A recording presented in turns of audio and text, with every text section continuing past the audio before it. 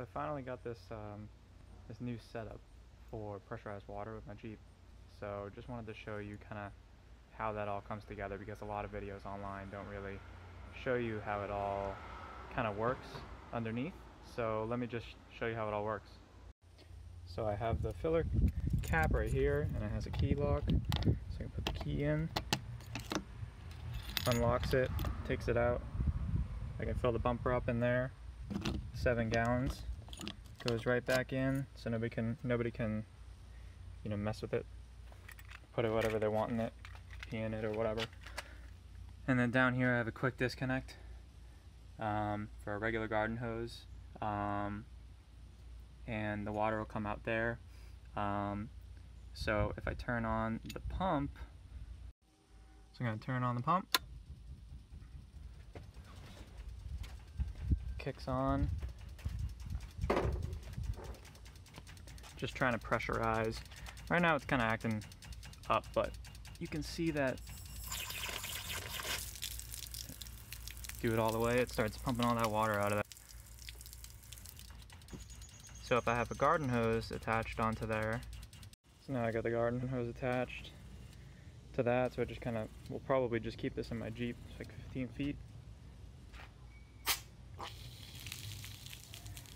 Do it like full. I like the shower mode.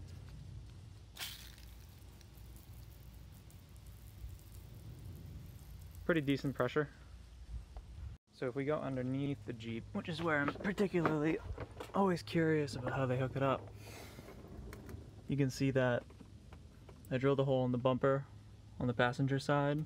It's like a feed, feeds up.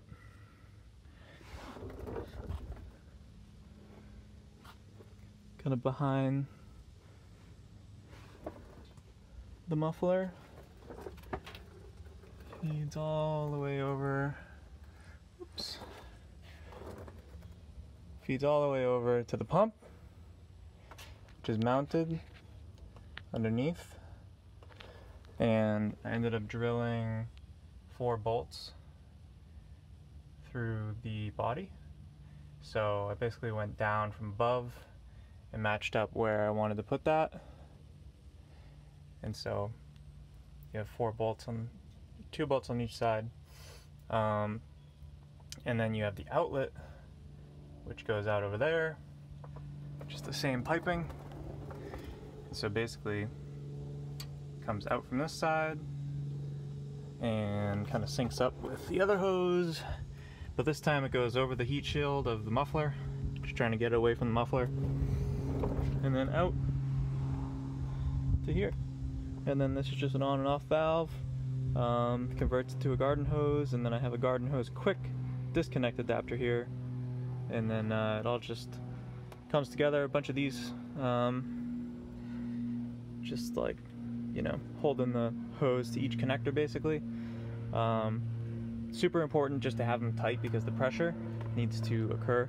Otherwise the pump doesn't really work. And there you have it. So I'm hoping to just show you how it all worked, how it all comes together, and I'll try to put the parts in the description, because I noticed a lot of people don't really have a lot of pictures of how they did it. There's one video online that shows how he goes through the whole process, but doesn't really list a lot of the parts he used. So I'll try and put a parts list together, because it was quite some time trying to put this together. As far as New England goes, in the winter, don't know how that's gonna go, but I'll probably just take the pump out, or I'll just take the lines out and try and just blow air through the pump. I don't really know, but probably have to take it off. Anyway, thanks for watching.